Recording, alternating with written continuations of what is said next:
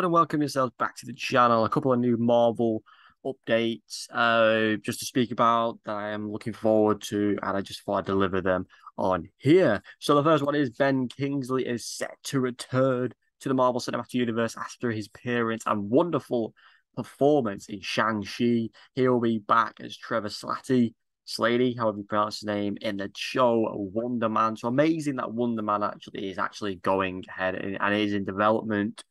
And obviously, it's going to be in phase six, maybe. You wouldn't talk about something like that unless it was upcoming. So I'm excited to see Ben Kingsley return because he is so full of comedy and it brings it to what it can be a place at times in the MCU.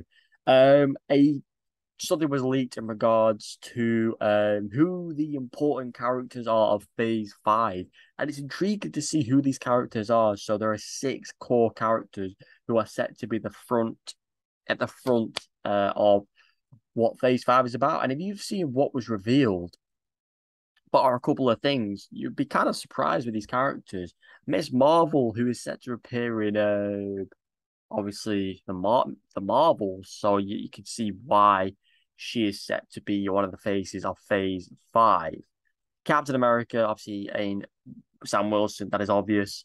Kate Bishop, obviously, currently no future, but she is meant to be one of the main people involved in Phase 5. So I'm intrigued to see where she pops up next, how she pops up. It is rumored she's scheduled to appear at the end of Ant-Man Quantumania and have formed a relationship with Ant-Man's daughter. So I'm intrigued of Cassie Lang. So I'm intrigued to see how that works out.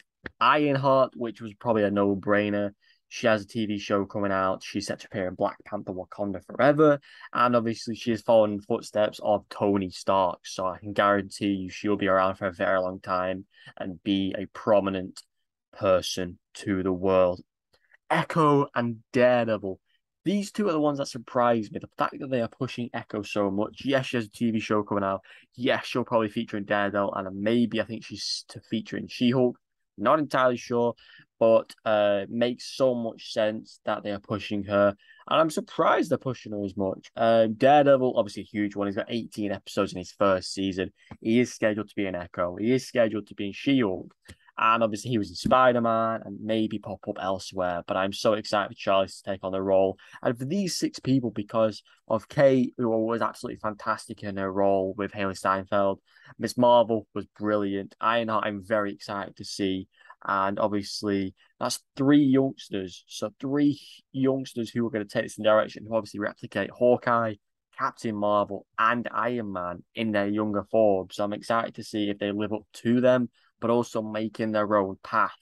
Daredevil obviously speaks for himself. He's had his histories at the 3 seasons on the Netflix, and I'm excited to see what he does. Echo, again, is forming that bridge and will work just like Daredevil or Black Widow in those sorts of characters. And then your Captain America, again, Sam Wilson speaks for himself. He's been around since Winter Soldier.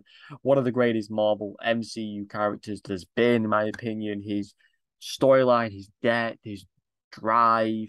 Anthony Mackie brings this role to life such good way, and I can't wait to see him work with Sebastian Stan or Bucky Barnes, whichever you refer to him as in the future. And the last thing I want to talk about is Reed Richards apparently has been found in an actor called Badgley, however you pronounce his name. Badgley. He is obviously one of the main characters, or the main character from the TV show Netflix features You. And I think when looking at him, he looks like what you'd envision Mr. Fantastic. Um, I'm always skeptical about castings. John Krasinski, I simply said because of how he looks as well, and we got that fan service. He was in Multiverse of Madness. A bit anticlimactic that he died and acts like a bit of a dumbass, but still amazing to see him. I would give this guy 100% a chance if it is true that he will be taking on the role. There are rumors and leaks about who will be Sue Storm. Honestly, God, I can't even envision a Sue Storm, so I'm bringing it on. The one who I 100% can't envision is The Thing. I'm like, who is going to take him on? Because I love the original guys who took him on. So I think the obvious choice would have been David Harbour, but obviously he's the Red Guardian. So I'm pretty sure we'll see the Red Guardian pop up at some point. But yeah, the director talk of who was going to, the guy who did WandaVision. he is a great pick.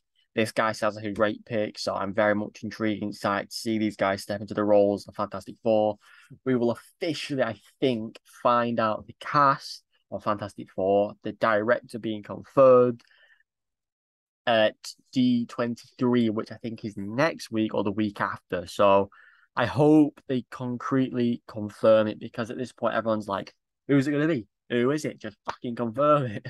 But yeah, that is all for today with the Marvel news. Hope you're excited for Trevor, Penn, and obviously the heroes to represent Phase 5. Thanks for watching as always. Any other Marvel news, I will be sure to deliver in the future. Thanks for watching as always, and be sure to check out my She-Hulk reviews every week. And I will be debuting What If on the channel soon, as well as I've yet to review it and watch it all. So I hope you enjoyed that. Hit the subscribe button, leave a like, and I'll see you next one. Goodbye.